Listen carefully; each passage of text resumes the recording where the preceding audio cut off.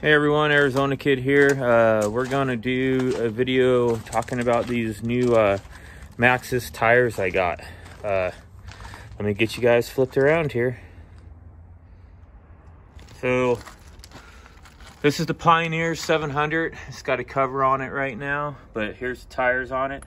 I believe I purchased a Maxxis Bighorn 2.0 on them. The tire size is 27 on the front and the back on them. And I think stock, which is funny because stock is the same thing that was on the Honda Foreman that came on this, was the same size that came on here, came on that one, and they were 25s. So some people say they go up to 28. And I honestly, mean, look how close that is. It might not be an issue. I know someone said they put like a 2-inch lift kit on theirs and it was for sure no issue. But yeah, I'm pretty happy with the 27 decision from the 25. I think that was a nice increase. Now, I have only taken it out on 2 rides on it. So, you can tell that's definitely from the, let me put my foot on it, from the front to the back tire, they are, you know, fatter, obviously. Big difference on it. And I also, before I took it out on a ride and before I got sick, I had put in that tip on it, so that tip's fading out from being black.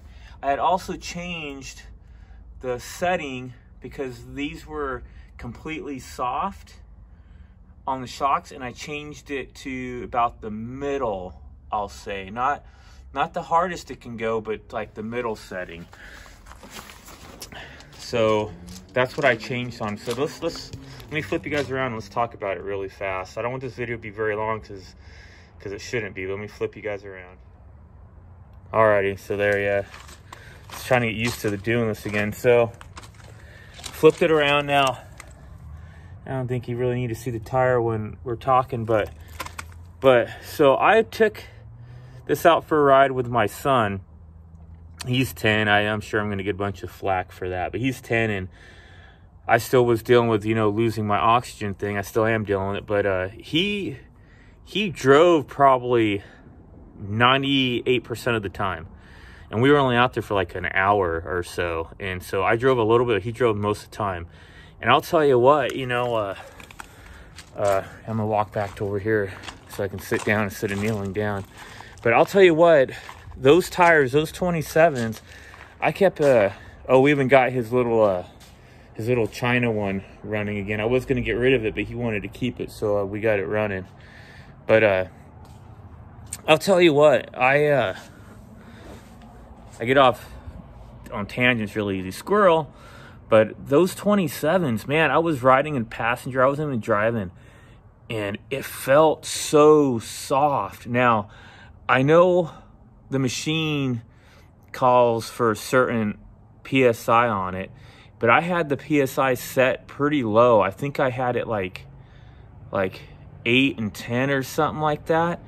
And I mean, it just felt like the most comfortablest ride ever. And then I kept thinking, well, maybe that's because I don't have a lot of air pressure in the tires. And then I kept thinking I didn't think in my head initially. So then I took it out again with my nephews, and my son didn't go this time, and it was a night ride, and we got a little bit more technical with it. And I wish I had video like that to show you what it was doing, but I increased the tire pressure, I believe, to the front 10 and the back 15. And what's still a comfortable ride. I drove it with the other tires and it felt more like bumpy, like rough, and this felt so comfortable. Then I remembered in my head, wait a minute, you made the shocks more stiff in the rear, and it still felt like a better ride. So once again, I don't know if it's the brand of these Maxxis Bighorns, they're making the difference, if it's the air pressure I'm having in them. I'm sure it has something to do with it. But what a comfortable, easygoing ride. And then there was some technical stuff where you're kind of like going off camber a little bit, and you know, and it always felt like, I mean, because you have that on the back of the Pioneer, number one, you don't have turf mode on the 700, so you're always running with a locked rear differential. And then it also is you have a I don't remember what the bar is called. There's a bar back there, so when you get off sideways, that bar kind of really hangs it up. It's just like having a straight axle, even though the thing isn't really, it is not straight axled, it's an independent suspension. But it always felt weird, like it felt like it was really wanting to like lean or tip, and I didn't feel that anymore. I don't know, like I said, once again, I don't know if it's the tires, they give a little bit better, if it was the, I know I didn't have any more tire pressure in the old ones than I have in the, probably even less than I had in these newer ones. But what a different ride, and a climbing ride. I mean, it just kind of just went up it like it was nothing. I mean, I always thought the other ones looked like, oh, they look cool, they look like tractor tires, big tread on them. I don't know. I'm thinking I made the right choice. If you guys are looking for the tire to do, that's my first 2 ride review on these Maxxis Bighorn 2.0. I mean, I have no complaints. I know they're more plied than the stock that came on it, and I'm sure people are gonna go, well, stock's good too. I'm not bashing stock at all. I'm just telling you the difference between stock and these. But wow, what a different feeling on it. So that's about it, guys. A short little video here on that review on it. You know, it's not much you can really talk about other than my experience with it, but they are a great tire, I believe.